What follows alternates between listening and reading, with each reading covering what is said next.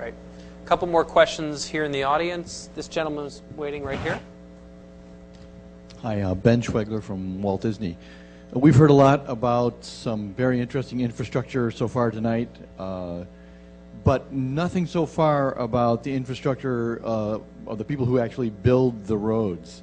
So this may be for GM and maybe for the Senator. What plans do you have to use this introduction of the Volt as a way of participating in the larger policy debate about transportation policy, about roads, about, for example, congestion pricing, things like that? Do you expect that this will be a catalyst to engage in a broader dialogue about those transportation issues? Good question. It has started that discussion. We had a bill that would allow this next generation of electric vehicles to, in fact, replace the Prius and to allow them to access the HOV lanes. I think there's been a lot of discussion now at the Senate about whether or not that's going to degrade further the HOV lanes, and so that's created a larger discussion about, well, how do we bring to market some of the next generation vehicles? What incentives do we in fact provide over and above just HOV lanes? So it has created a lot of discussion about what is it that we're going to do dealing with our infrastructure, the overcrowding on many of our highways and freeways, and figuring out then how do you incentivize individuals in different ways to at least move traffic as quickly as we can and get it done as environmentally safe as possible. Right here in the front. Chelsea Sexton. I'm wondering if this is not maybe perhaps too pragmatic a conversation at this point. There's a bunch of EV1 drivers in the room. There's a few driveway Equinox drivers in the room. And we know how much they resonate, not just to all of these pragmatic things, but the emotional component that comes with buying and driving and owning a vehicle. And in the 3 E's, I have to wonder if you're not leaving out the most important one when it comes to cultivating ambassadors, and that's the experience. We know, having analyzed the last generation of drivers, that the cause-driven folks are the smallest group, and the largest are the ones who want it because it's cool, it's fast, it's fun, it's the new thing to have, and nothing that has to do with a penny or two per kilowatt hour at night. So how comfortable are you with the community that you're going into, and how much do you think that emotional experience and that community basis will play into your early adopters and your early market? Absolutely. So we blog with you all the time, so I think they're twittering up front here, and so that's the beauty of today. When we first started, building our Corvettes for the last number of years, we had a blog before there was blog. They told us exactly what they wanted on the cars. That's the same experience here. So the emotional aspect is the fourth E. So you've actually stolen part of my speech, but. Yeah, and so you can start with emotion first, or you can end with economics last, depending. I start with the emotion first myself, but absolutely. And I think that's what we're learning, and that's where we have to develop the right balance. And I think you'll see that. All new technology adopters will set the trend for everyone else, whether it's in automobiles or other technologies. And the emotional aspect of being first or being part of that story is part of what we want to make sure that we capture. So we get to the next generation and the next generation and the next generation. We have to move beyond just learning individuals to learning societies, learning organizations, and that's a key part of that. So trying to figure the connectivity, which is the advantage of today's technology, to stay more connected with the communication, will allow us to do much better in this. So it is part of the marketing plan to come. Great. We're going to go now from the emotional to the technical. We have a very technical question. Wouldn't many electrical infrastructure problems be solved by large utility-scale electrical storage capacity, which could do load leveling for the entire grid? Sodium, sulfur, vanadium, and other chemistries difficult to employ on a small scale wouldn't compete with EVs for unit production or feedstocks.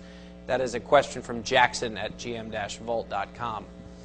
Mark, do you care to address? Emotionally. It is important to understand that there isn't some magical market just waiting out there for vehicles to put power back into the grid. So this is why I think that you have to make vehicles that could stand on their own, even if all they ever did was charge from the grid. And I think that's important. So obviously, having a dedicated group of early adopters that are willing to sell one to all 100 of their friends and to do all these things and to be champions for the technology, that's very important. On the grid side, there's all sorts of technologies competing for the load leveling duties and the regulation services and the other things. There's stationary energy storage.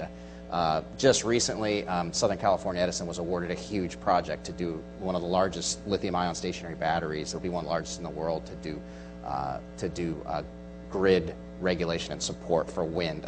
Pacific Gas and Electric, a huge award for underground compressed air energy storage that can load level a massive wind farm and store it as compressed air underground and put it back on the grid very efficiently. So there's lots of incredible technologies out there, and they all have an advantage over the vehicles in that they're located in one spot, professionally run, and that's their mission in life, is to do just that. So I think we have to really look at the vehicles very cleverly and say, how can you get in there and find some service, whether it's the ability to demand response.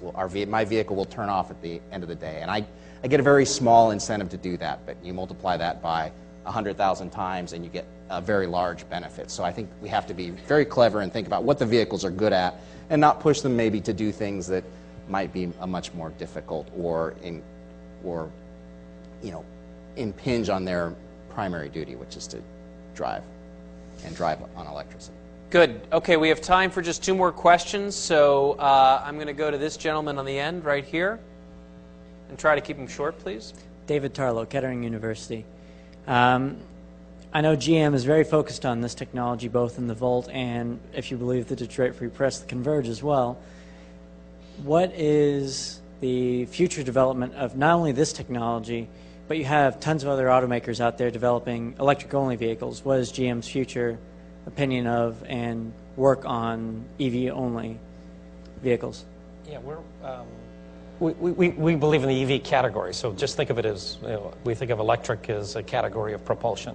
So whether it's electric with a range extender, which we think has great appeal in many markets, particularly mature markets like this. We are working in India with electric-only vehicle with our development in India as well. So I think the most important thing is, finding the right match to each of the consumers in each of the markets. And that's really the challenge and the opportunity. So is there a play for straight electric? Yes. And will it be developed in some markets? Absolutely. Will we be able to go further ranges over time? Absolutely. So we think that this is a right alternative for today on a North American, European context. A great interest in Asia and other markets, as we said, but whether it's pure electric or straight electric without a range extender, the electric category itself has to continue to develop. And whether it's all the manufacturers participating, I think you're going to see that. And through that learning technology, we'll be able to offer next generations and next generations as a propulsion alternative. So yes, stay tuned, and we see that as an alternative for depending on the needs of the market. Great.